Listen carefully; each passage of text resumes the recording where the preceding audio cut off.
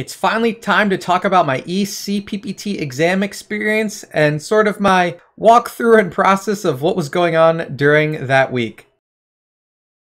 Now, obviously my memory will be a bit hazy as it has been a long time since I took that exam, and I don't want to include any exam spoilers, but I will do my best to describe the exam and my process. Day 1, February 14th.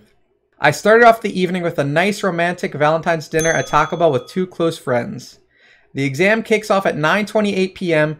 and I have nothing but my wits, skills, and 6 sugar-free AMP energy drinks to help me. A lot of enumeration and understanding of the network and externally facing systems, some planning, but I've never been great about that.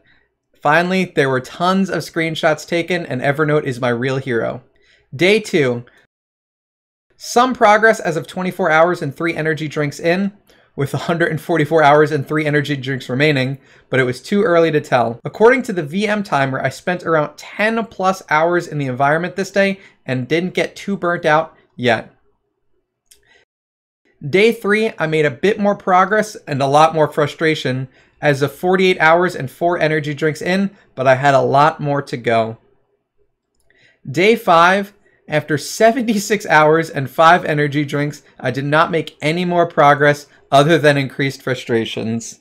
At this point, I start to go back over everything, both network and lab-wise, to try to decide what I might be missing or forgetting. Additionally, I'm taking screenshots and noting everything down to prepare for my report. This is also the point where I start trying to randomly brute force everything, which was not the best solution. On day 6, with 122 hours and 6 energy drinks in, with 46 hours and 4 energy drinks, thanks to a friend, remaining, I'm making some progress again. Always remember that there are multiple ways to attack something, as well as different payloads. This was something that caused me no shortage of frustration. Try more than one payload next time. All that I have left at this point is some custom exploit development and the demilitarized zone target.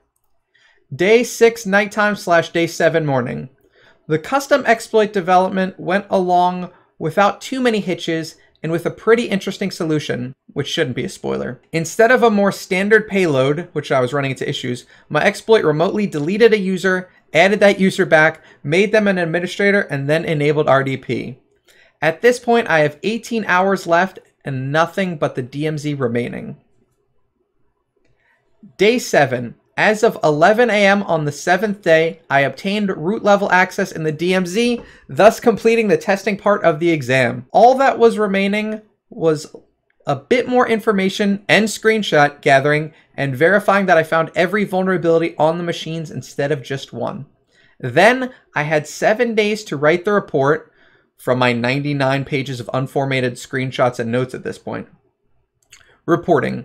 While I don't have many notes on my report itself, I'll try to give an understanding of how it went. I started with 99 pages of screenshots and mostly unsorted and unformatted notes. From here, I sorted them, added headers, and began looking at sample penetration testing reports. All in all, my report ended up being 50 pages in total, including an executive summary, vulnerability report, remediation steps, and source code appendix. While writing the report wasn't that hard with all of my notes, it was still something very new to me and a valuable experience. The only real advice I could give on this is to take constant screenshots and notes, make sure you have a format in mind, and don't wait until the last minute.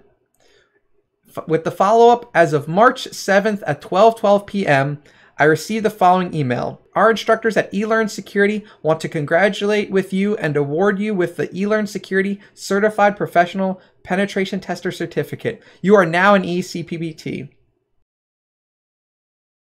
I know this was an older post, but it was still one of my most popular ones and one that meant a whole lot to me.